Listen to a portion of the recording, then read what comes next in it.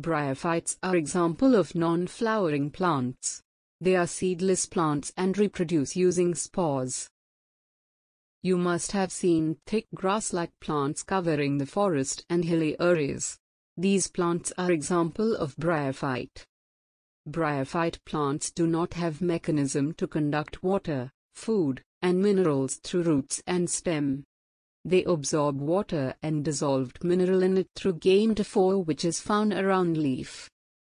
As we know that every living being first originated from water, it is believed that bryophytes are first plants to grow on land. They can survive in dry places but need water to reproduce. Let's discuss few uses of bryophytes. 1. Peat moss or sphagnum in dried condition is used as fuel. It is burned and heat is used as energy. 2. Sphagnum is also used as antiseptic and absorbent bandage in the hospitals. It is more liquid absorbent compared to cotton. 3. Sphagnum is also used as seed bed in greenhouses. Peat moss can hold water and nutrient for longer time and thus helps in germination of seeds. 4.